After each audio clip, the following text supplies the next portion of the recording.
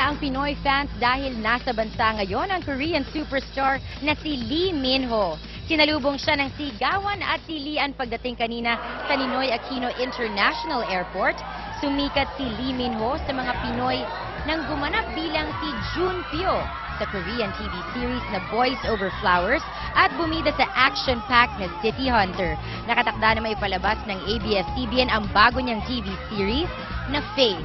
4 na araw tatagal sa bansa si Lee Min-ho bilang bahagi ng kanyang endorsement para sa isang sikat na clothing brand.